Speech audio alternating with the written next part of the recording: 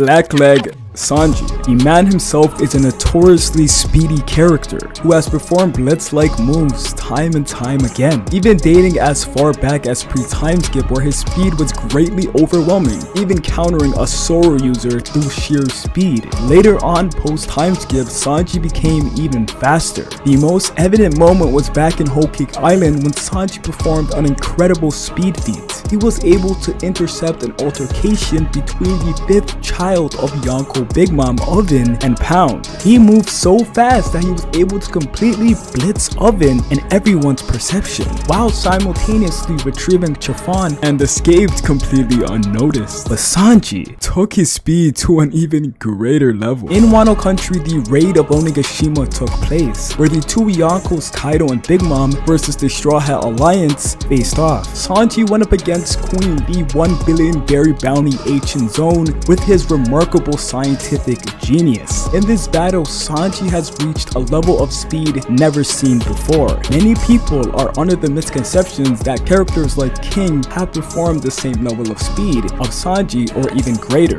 Sanji's speed isn't something that has been replicated in One Piece, especially not from the likes of King the Wildfire. To understand why Sanji is in a different league from the rest, we must first analyze what a speed blitz is and why Sanji exceeds it. During a speed blitz, you are either seamlessly invisible for a moment to your opponent, or only partially visible exclusively due to your speed advantage. King the Wildfire vanished from Zoro's perception and reappeared almost instantly and overwhelmed him. Marco completely outsped Queen even when he was able to perceive him moments before. What Sanji has done has gone far beyond this. When Sanji vanished from Queen, it was different from a basic speed blitz. Not only was Sanji invisible without a trace, he became invisible. It was stated by Queen himself that Sanji is invisible due to his high speed movements. This gets downplayed because it's on a quote-unquote shit opponent. Sanji has vanished completely twice while fighting Queen. In both these moments, it was evident that these specific kanjis that say the words shh were shown the moment Sanji vanished. Shiryu of the Rain, the man who possesses the devil fruit of invisibility, aka the clear fruits, has this certain kanji also identical to Sanji's when he uses his ability. Stealth Black Sanji has the ability to also turn invisible due to his raid suit, who was also shown to have the same shush kanji being present when Sanji also went invisible, identical to Shiryu. And what do these two characters have in common? They both have the ability of invisibility. Sanji completely vanishing is represented as being able to become completely invisible, the same as characters who possess the actual ability. However, it's not only for a brief moment like your typical speed blitz. He's able to perform this for periods of time, truly mimicking the power to be invisible, which is something we have never seen in the entirety of One Piece. Not even Kizaru has shown something of this caliber that we know of.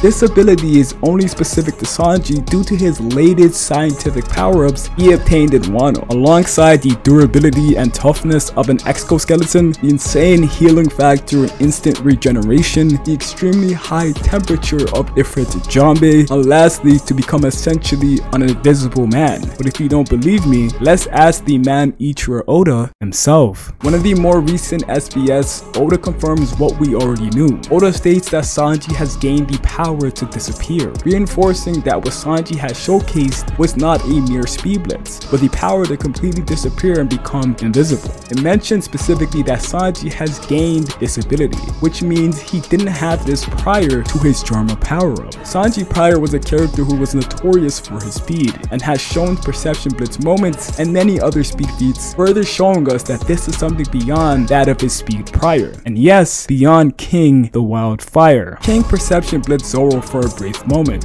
This might be put to a higher regard since it's on a stronger character, but it's not that simple.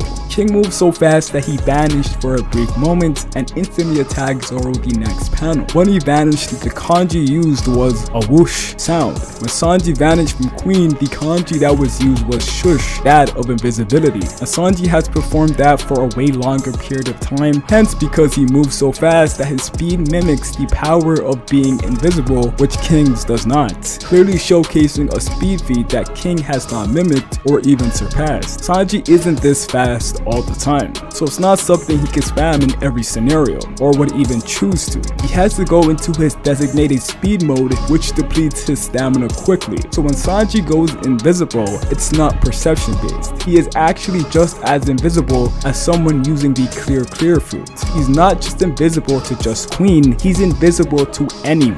It's just a matter of if the opponent is able to detect him or not. Alright guys, hope you enjoyed this video. I had to stop all the BS about King being faster than Sanji or a certain fan base's agenda. Make sure you guys take the time to leave a like and subscribe. This style of video was actually extremely fun and I loved it, so let me know what you guys think. Take care, peace.